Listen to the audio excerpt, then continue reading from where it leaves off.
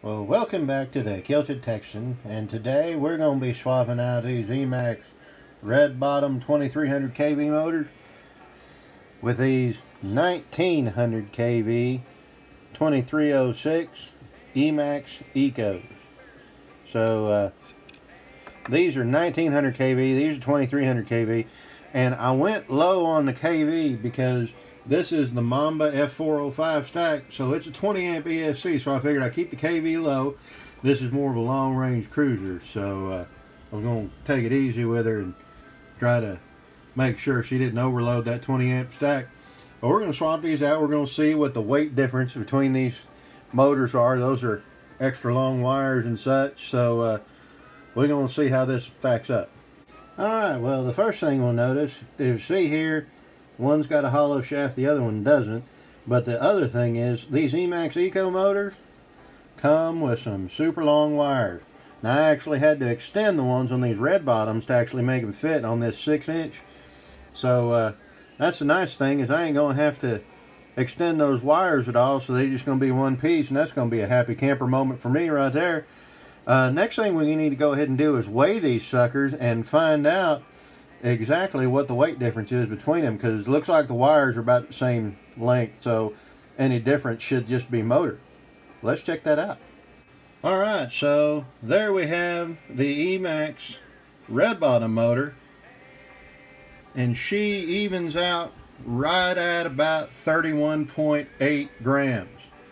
So let's kick up this Eco motor and let's see how much that dude weighs.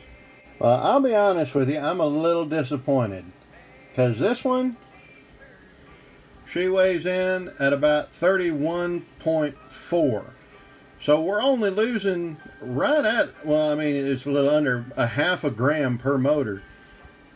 So I'm quite disappointed with that. I was hoping I'd be saving a lot more weight with that motor, but apparently that is not the case. Well, here is the motors on the quad.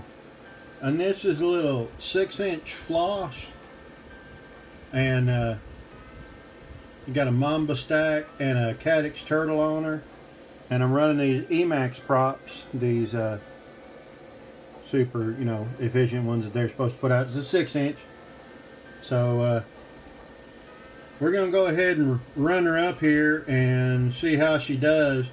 I got a GPS on for GPS rescue and a XM Plus receiver, so she'll go out there pretty far. So let's go ahead and throw her up in the air and see how she sticks. So we took her out here to this school, and I figured I'd throw her up and we'd go ahead and see how the video was, and I want to listen to it. Now I'm going to play a little bit of a clip here at half volume, so headphone users beware, pause it now. I'm going to let it play at half volume to let you hear the difference in these motors and those Redbottoms. So here we go.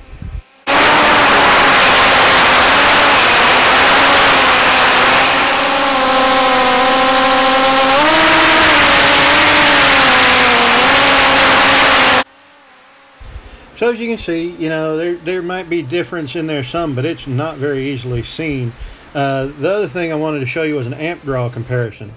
So if you notice here, cruising around just about regular level flight, she's running right at about 7.5 amps, somewhere around in there.